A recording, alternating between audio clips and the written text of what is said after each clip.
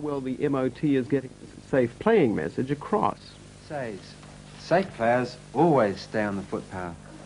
Safe players New Zealand's road safety statistics are described as appalling, with children being struck by cars while playing among the top 5 causes of death in this country.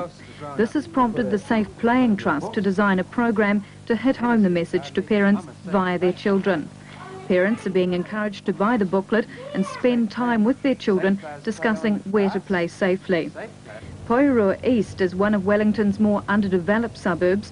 Many homes don't have fences, and it doesn't take long before kids end up on the road. A lot of children are unattended and drift out onto the road, plus children are often running across the road heedless of traffic, especially in the age group 5 years and under. But it appears these children aren't prepared to go out on the road for anyone. They'll get run over. Can you tell me how dangerous the road is? Very dangerous.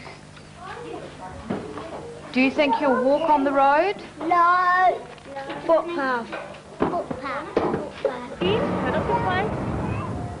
And it didn't take long for others to cotton on either, despite the helping hand. Dr. Harold Turbot, who became